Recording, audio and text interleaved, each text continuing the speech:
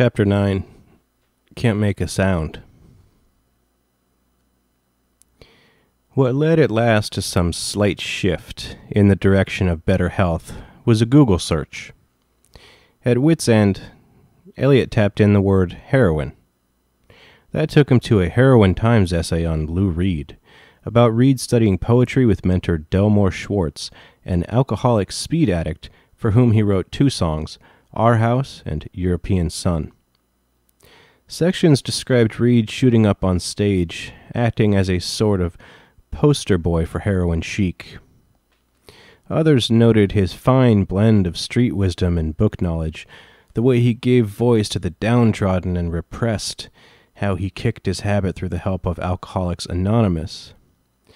The Velvet Underground may have started Reed's adulthood, but AA saved it. It's my wife, it's my life, Reed had written, tersely summing up what heroin had become for him. Elliott captures the same sentiment in King's Crossing. All I want to do now is inject my ex-wife.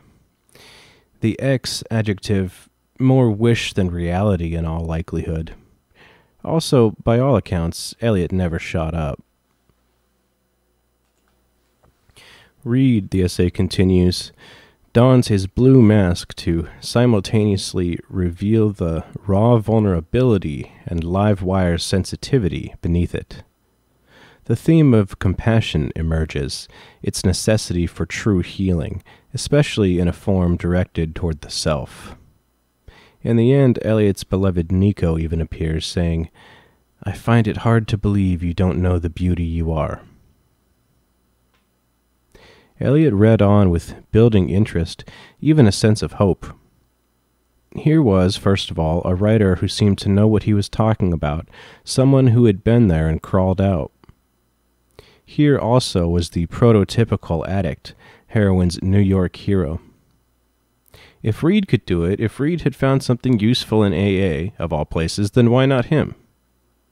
After all, Elliott was decidedly minor league compared to Reed. Reed was heroin, a kind of living symbol. On the other hand, maybe it was all bullshit, Elliott figured, hyperbole, wishful thinking. Did Reed really do this? Was he really clean? So with Valerie along for the ride, Elliott showed up at the Heroin Times offices in Malibu. He wanted to know who had written the article, who had made these claims. He was on a kind of fact-checking mission. As it happened, Nelson Gary sat at the front desk. He was the author, he said, and all of it was true. At first, Elliott was skeptical, but Gary knew people who knew Reed. He wasn't making anything up. He'd done his homework. It was all fact. Besides, Gary wondered, why doubt it? Why the incredulity? When Elliott arrived, he was pissed off. Gary had no clue who he was. He looked homeless, and to Gary he seemed at first delusional. Sounding like some two-bit wannabe with nothing to show for himself, a faux artiste, a faux songwriter, he railed against the radio and why he wasn't on it more. He complained about the need to tour. As for fame, he wanted it.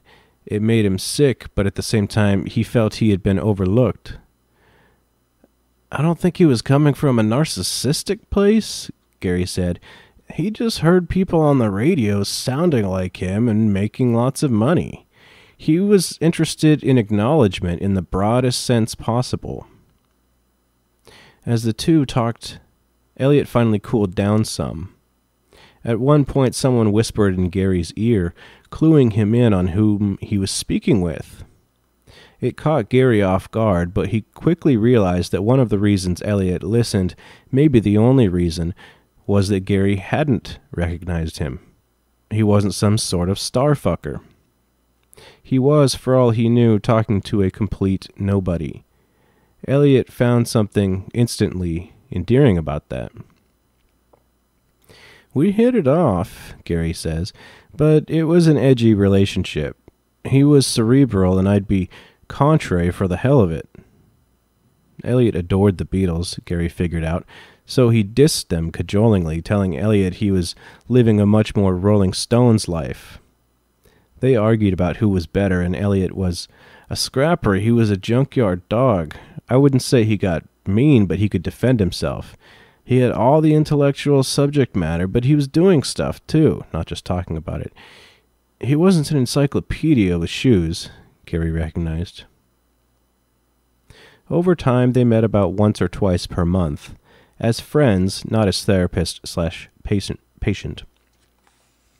Gary was a painter, writer, poet, an exuberant, inventive spoken-word performer, his lexicon impressively large. He quoted easily from Kierkegaard to Hinduism, Nietzsche to Coltrane.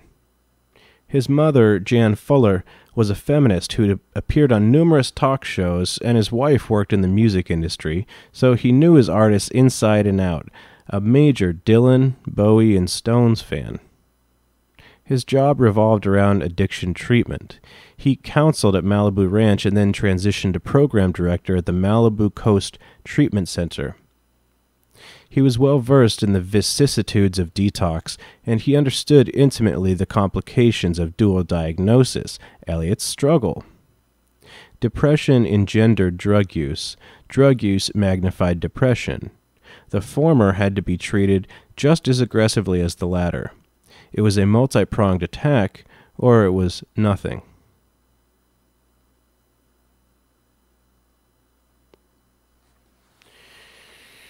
Welcome back to Southwest Studios and Media GTOW. So we're stopping there because we definitely need to recognize the dual diagnosis nature of Elliott Smith's mental health and addictions issues, as I've touched on previously, but I'm not a clinician, I'm not a professional addictions person, so you kind of heard it there. Now Gary was his counselor as well. I guess I'm a little confused there. I'm just going to pause. Okay, having looked at it, he wasn't Elliott's counselor, but he was a counselor at the Malibu Coast Treatment Center. And so, I don't need to, so we're looking at dual diagnosis, depression being the main complication, and I quote, "Depression engendered drug use magnified depression. The former had to be treated just as aggressively as the latter." End quote. So, hope your Christmases were good, and it was good talking with you yesterday. Feeling a little bit better, at least in the voice. And, as much as I had a good Christmas myself, and I hope everyone did, I'm glad that it's over. And I tend to feel that way every year, is a little bit relieved after Christmas. Just, it seems like this building pressure to have joy. And as Ebenezer Scrooge talked about in A Christmas Carol, he's like all the people smiling at each other on this one day of year, when the other 364, they walk around with nastiness in their hearts. And I don't know if that's true, but it's like, are you a phony on Christmas? How many Merry Christmases are meant, and how many are a lie? That's a big Scrooge thing there. So, are you a phony on Christmas? I don't know. But now it's over. So get back to your regularly scheduled shitty selves. Keep abusing and slapping each other and being horrible and selfish. Page 295. Although he's not sure what kind of direct impact it had, one idea Gary introduced to Elliott was Tamil Sita, or Tantric Twilight language, also called intentional language. At the time, Gary was mesmerized by it, the idea of expanding the mind by deliberate use of opposites, a dialectical synthesis achieved through paradoxical juxtaposition. Gary isn't certain it had anything strictly to do with him, but Elliott wound up retitling the song Somebody's Baby, Twilight, and it does, in the recorded version, include several Sita-like antitheses, laughing so hard he cries, being with someone only to disappoint her in the process, and loving two dissimilar women at once. But if the idea ever reached an apex, it was with the song Coast to Coast. What Elliott was after, Gary believes, was a specific, complex healing. Catharsis without resolution, or as Elliott himself put it in the song's 2 opening lines, confused resolution. He told Gary his character was a preacher, a circuit rider, traveling from town to town, in love with 2 women, one stable and boring, one signifying chaos, the final detail duplicating the theme of Twilight. Gary goes on.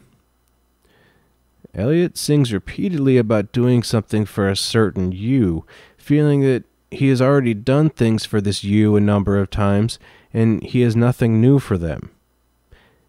Every reviewer I've read misinterpreted this. They were too focused on the artist, not the art. They wrote things such as, "I've got nothing new for you," is a joke, it's silly. That's true, but as an artist he was attempting to get people to pay attention to the art, not him ultimately. The you he is addressing is one fictionalized romantic love interest, the road girl, a second romantic fictionalized love interest, the stay-at-home girl or wife. God, and to some degree the general audiences he seduces, going from revival tent to revival tent. Those the speaker's roads, Gary suggested, of the sacred and profane. He often told him, the intermingling of the two is the only place true holiness can exist. The lowness of the high, the low in the high, the profound, even potentially holy relationship between them. That's one of the major things Elliott was investigating. For the song, Gary was brought in to provide a waterfall of words, or John Coltrane sheet of sounds. They recorded on Good Friday in Hollywood. Stephen Drozdy was on drums, so was Autumn DeWild's husband, Aaron Spearsky of Beechwood Sparks. Gary had a poem in hand. He recorded it in voiceover numerous times, take after take. Elliott wanted a range of personas, different accents, different attitudes. He would say, "Miss it, but be late," or "Miss it, but be early." His intent was for the words to sound obliquely off, never managing to find any sort of groove or rhythm. "I went by the lower notes of his guitar playing," says Gary. But the song begins with machine whining, industrial mineshaft scraping. Drums awake fumblingly at first, hibernating large animals, resentful at having their slumber interrupted, then crash in obligingly aside electric guitar. Elliott says 2 words, preachy and pushy, as piano chords tumble. There's nothing new, Elliott says, no new act to amuse, no desire to use. Anything he does would not be good enough anyway. He figures he'll just forget it. It's really easy to do. If you can't help it, just leave it alone. He introduces the circuit rider who comes every 5th Sunday. And Gary, in 2 different studio-altered voices, appears over a tinkling piano tracing a high, haunting melody, in some ways the most powerful moment in the song. For reasons Gary never understood, Elliott recorded himself saying, "That's why," as the piano fades. He seemed to mean it as a reaction to some line in the poetry, but it's hard to say.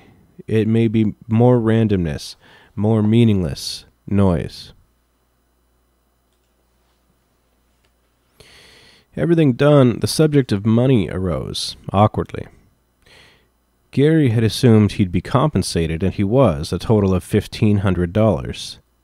Elliott said initially, "I thought we were doing this as 2 artists." Gary's impulsive reply, "Tell that to David Geffen." It wasn't a serious disagreement, however. Things ended on very good terms. Besides, there was a lot more to talk about, namely emotional pain and drugs, and what to do about each, how to move past them somehow, if possible. Gary's sense, based on hashing the subject out with Elliott in detail, was that childhood trauma had permanently changed him, that there was little chance of reversing its effects. He had tried being okay with himself, being accepting, but radical acceptance only went so far. It didn't change the facts, obviously, and more important, Elliott continued to feel angry. Although he tried, his attitude was not always one of equanimity. There was shame, too, self-hatred, confusion, loss. The two discussed how drugs functioned as an extension of trauma, a form of self-abuse, of administering the torture on yourself. One becomes his own destroyer, in other words. Gary was also aware of cutting incidents, occasions on which Elliott harmed himself superficially. It was another piece of it, more marks of self-loathing. None of this was new to Elliott. He knew what was going on. The question was, did he really want to change it? Did he want to take it on, or did he want to let it slowly destroy him? The answer currently, though tentatively, was no. Then it was back to Lou Reed. AA, the best path to take. Gary put Elliott in touch with Jerry Schopenkoff, an addiction specialist with a history of working with rockstar junkies. Jerry's memories that he first met Elliott in 1996 under unclear circumstances. At any rate, the connection was made, and it deepened. Jerry and Elliott never went more than 1 month without talking. They met consistently, although somewhat sporadically. To Jerry, Elliott was smart, a true intellectual, and very sweet, but also very depressed, and using drugs to get more depressed, as he saw it.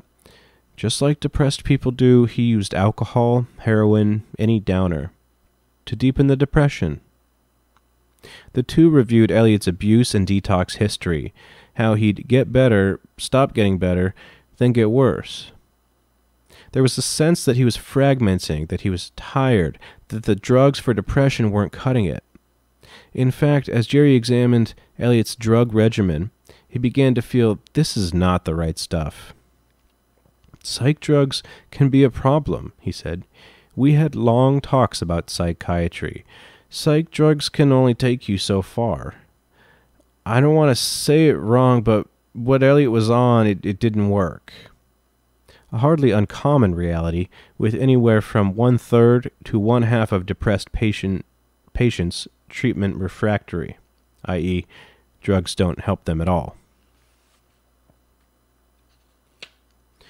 What Jerry counseled was complete abstinence. It's playing with matches, heroin, and you're a baby.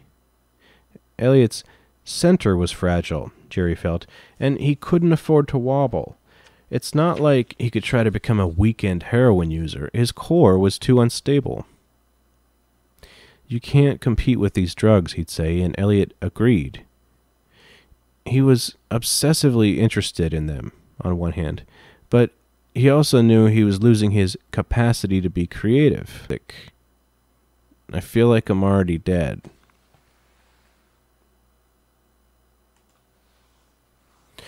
This was, in many ways, a do-or-die realization. Destroying any other part wouldn't have mattered in the least. It was what Elliott was busily doing, tempting fate with overdoses, with murderous drug combos. He placed little value on his life. He was sick of it. But the music was something else. It was the one thing, maybe the only thing, he did not want to disappear. Losing it was losing the last bit of hope he had, his one reason for trying. If, in some crazy magical reality, he could die and the music could go on, that would be fine. He'd be good with that. Yet there was no magical reality. As he'd figured out long ago, to keep making music he needed to sacrifice. He needed, that is, to give up death, his attraction to ending everything, to numbness, emptiness, isolation. He needed to choose life, whether he wanted it or not. This was the perpetual struggle. Why not kill yourself? The question rarely left him. And the only answer ever, was music. For now, at least, he could not lose it. He wasn't ready to let it go too.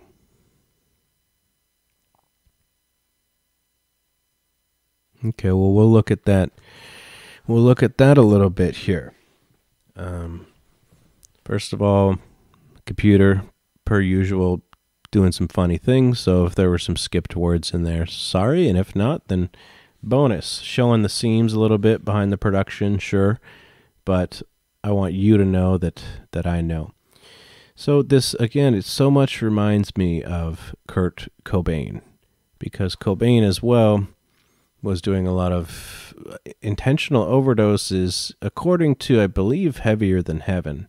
Because Love and Death does not really talk about Kurt trying to die through his heroin overdoses, but Heavier Than Heaven, which again, recall, was authorized by Courtney Love, has Kurt ODing in the back of cars up in Seattle slums. But not to digress too much on that, it's just, if that part of Kurt's life is true, it really reminds me of that, Elliott's ODs here, because I certainly believe Elliott was trying to OD. That's what everyone was saying. That's what the author was saying. And even though the author does have some weird turns of phrase from time to time, I mean, it's a pretty good book, even though I bitched about it. Now, I want to quote this one part. And, be bored if you want, but we're giving Elliott the respect and silence and time that he deserves here. I don't want to rush any of this stuff, and yeah. So let's see here. He wanted to live on through the music. I'll pause.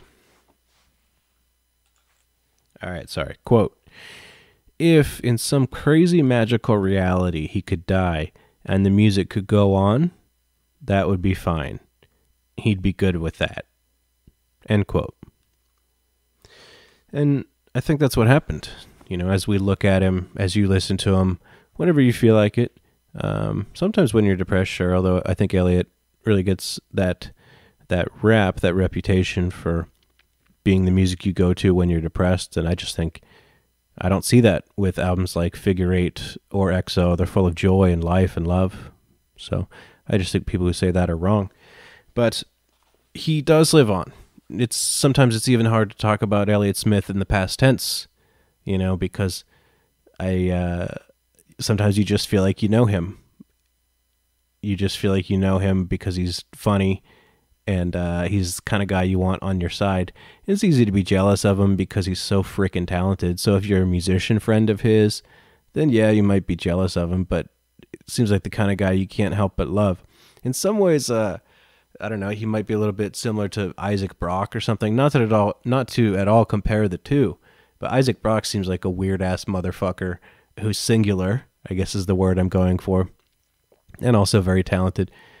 Two different styles of music, sure, but Modest Mouse and Elliott Smith and Heat Miser were certainly playing a lot of the same locations and around the same time in the 90s in Portland and all along the West Coast area. So why do I bring up Isaac Brock? I don't know. You really shouldn't mention Isaac Brock and Elliott Smith in the same sentence, but only to point out their lovability, I guess. I think Isaac Brock's a pretty lovable guy. And I'm not, just to point out too, I don't worship Elliott Smith or any man, only my definition of God. And so it does annoy me when comments are like, how dare you do that, during the Kristen Paff video. Why did you laugh at the 10-minute mark? How disrespectful. It's like, bitch, shut the fuck up. Shut the fuck up. All right. I don't want to see your shitty comments. And because Christmas is over, I can go back to being a shitty person. Thank you.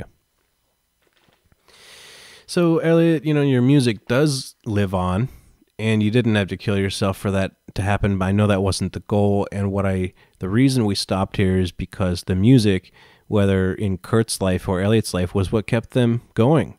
It was the last glimmer of hope towards the very end. But as Elliott told Jennifer Chiba, he feels like he's already dead. So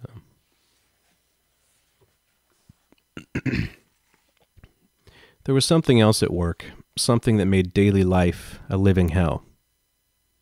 The drugs had fomented a fierce paranoia, in some respects more destructive than the substances themselves. Some days Elliott believed in these fears, others he saw them for what they were, side effects of continuously damaged chemistry. The one way out, he realized during saner moments, was to stop using. Sean Sullivan recalls a late-night trip to a Burger King drive-thru. The truck behind was revving its engine, and Elliott latched on to the idea that it was following him.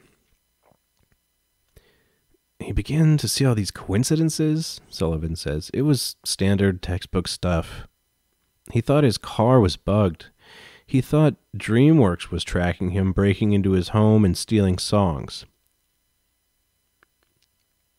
Once he decided scores of people were hiding in the grass outside his home, invisibly spying. At 4 a.m., he headed to an all-night Home Depot, his plan to buy a machete and cut the grass back. But the main fixation was white vans. He saw them everywhere, and white cars. As he drove around L.A., he took pictures of license plates of suspicious vehicles, then uploaded them into his computer as evidence, scores and scores of arbitrary images. He also recorded a running monologue, documenting what he was seeing, making imaginary connections in his head. Clearly, fear was rendering him psychotic. Everyone around him knew he was out of his mind, the paranoia erupting over and over, hard to predict. Most of the time it was fruitless to talk with him about it. It pissed him off to be questioned, and he sometimes folded the questioner into the delusional mindset, saying, "You are part of it too?" Deep down, however, he held on to slipping insight. He'd say to friends, "I sound like I'm totally batshit crazy, don't I?" Jerry discussed with him the chemical aspects. First off, crack caused delusions. This was amphetamine psychosis, a dopamine-driven paranoia. To stop it, he'd need to stop the drugs. It was simple, but there was more too, an additional difficulty. If you take these drugs long enough, Jerry explained, and then you stop, the paranoia stays and finds a home in your brain.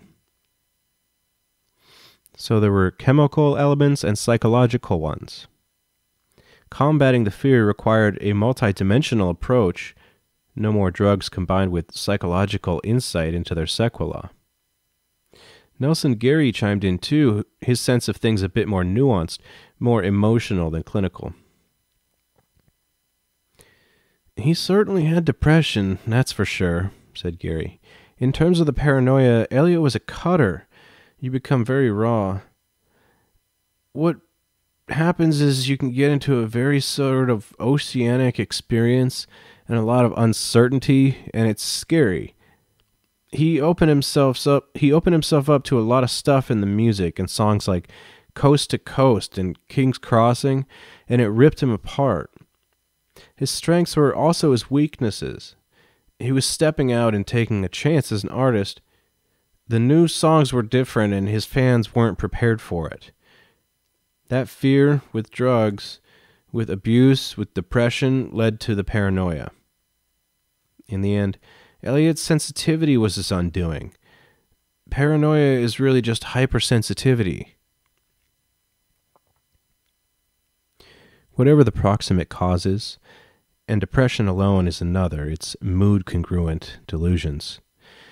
The question was how to stop the fear, how to not stop the music. Elliott couldn't do AA. He could not honestly take the first step, which required admitting he was at the mercy of a higher power. Power was an idea he had always rejected totally. So in August 2002, he latched onto a biological remedy, a decidedly fringe medical solution called neurotransmitter restoration, developed initially by William Hitt. It was fast, it promised a 10-day detox. It claimed to produce substantially reduced withdrawal, decreased cravings, restored mental clarity. NTR, as practitioners called it, intravenously saturated the body with nutrients, naturally occurring amino acids, minerals, and buffers, stimulating, the theory said, a cell shift into repair mode, with drug-damaged neurons returning to normal functioning, brain receptor sites coated with a cool, wet blanket. Detox from crystal meth might require one amino acid and mineral solution, heroin and alcohol another. The tonic was determined by the specific case. Elliott described the process to an interviewer, clearly at this point a believer. What they do is an IV treatment where they put a catheter in your arm, and you're on a drip bag, but the only thing that's in the drip bag is amino acids and saline solution. I was coming off a lot of psych meds and other things. I was even on an antipsychotic, although I'm not psychotic. It was really difficult. It's usually a 10-day process, but for me it took a lot longer. It just bombards your system with amino acids that kick all the shit out of your nerve receptors. He continued, there's such a taboo of even talking about drug use, and then there's the added problem if you play music.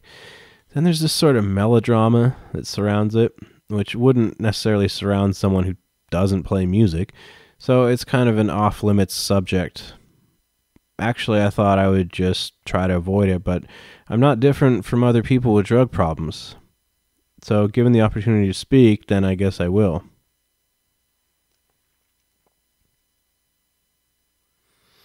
Jerry wasn't a fan, nor was most anyone with an appropriately critical mindset.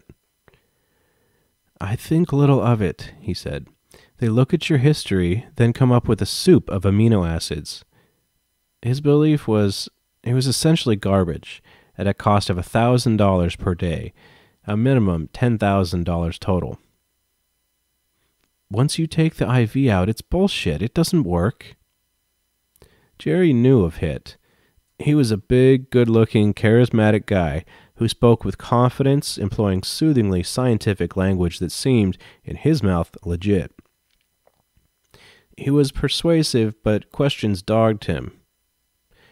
New Zealand's Listener checked into his background in an investigative piece.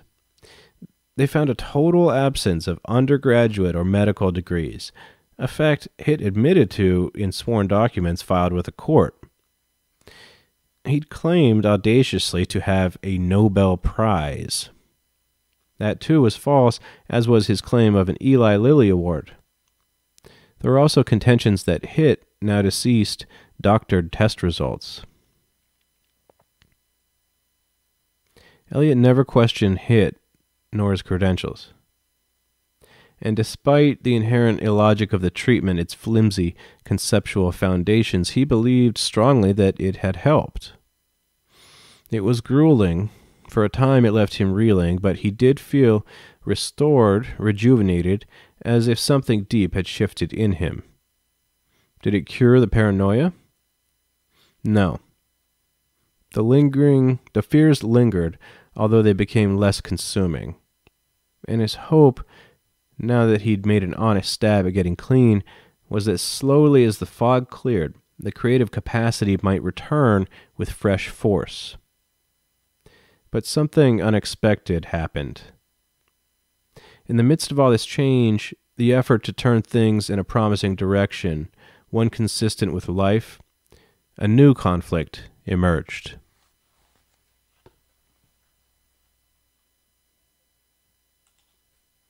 Okay. As far as the content goes for today, that is where we are going to leave it. And this is the kind of material and information that I've kind of been alluding to in my commentary, this entire audiobook. So, as I said, I had read this before.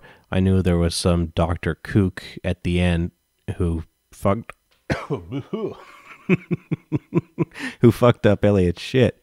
Yeah, and even I'm choking on it, right? This guy hit no degrees, no credentials. Elliott's saying that he does feel better. He's got Nelson Gary and this guy Schoenkof or something. I can't pronounce his last name. That's why I keep calling him Jerry, but it's like Jerry Shop. I don't know. I don't want to lose whatever flow I think I have. But Elliott does have these professionals surrounding him. I think it still seems to me that Gary is like a friend of Elliott's who happens to be a substance abuse counselor, but not necessarily Elliott's counselor. And you know, guys, it's not really my job to analyze this as it goes along, so I don't particularly care. I'm very distracted by my computer program, Audacity. It's been tweaking the whole time. So forget that, though. That's more of a me just telling you where I'm coming from. All right, being transparent. So that aside, it does look like it's working. So Elliott does have these professionals surrounding him, and so when he goes to HIT to get this weird amino acid treatment at the cheap cost of $1,000 per day, minimum 10 days, which, by the way, if you don't know, it's a scam at that point.